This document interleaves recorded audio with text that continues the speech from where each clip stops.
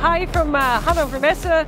I'm here with Thomas, my colleague, talking about extended reality multimedia. So Thomas, what is it that our audience can see here? So here we are showing Nokia's RXRM live setup. We have a commercial UX. So this sensor is sending 150 megabits uplink. Right. A very rich multimedia content, 360 video, together with 3D spatial audio. So as you see, it's low latency live setup. And from here, as an overlay, you can see that we are optimizing the viewport, what the person is seeing and hearing, either with the head-mounted displays or with the screen.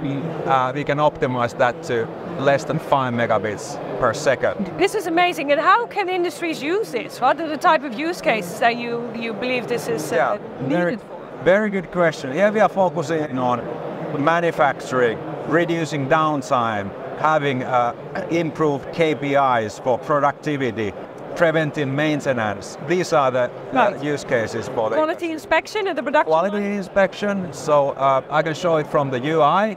So this is our commercial UI that just got a red dot award from IF. Ah, so you won an award as well on this? That's correct. So we can have a local setup, but we can watch, for example, to a harbor using this connectivity. And again here, so they can do remote control for cranes, etc. Teleoperations, you can teleoperate even from a different country.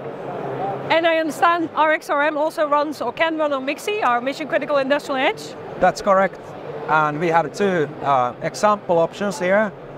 This one, the computing unit is placed next to the multimedia setup.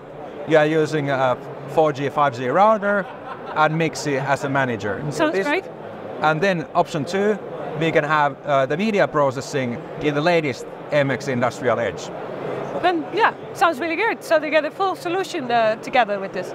Okay, thank you so much. Thank you.